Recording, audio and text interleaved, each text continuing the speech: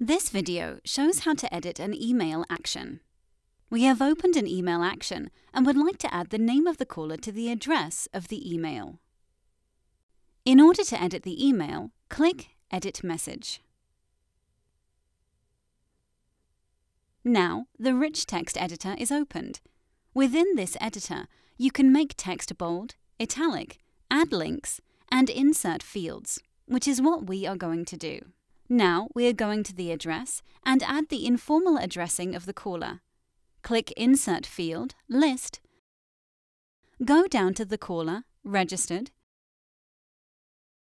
click Compound Fields, and go for the informal addressing. Press Insert, and thereafter Apply. In the preview, we can see that it has been changed. Now all that is needed is to save the email, and we are done. So this is how to edit an email action in TOPdesk.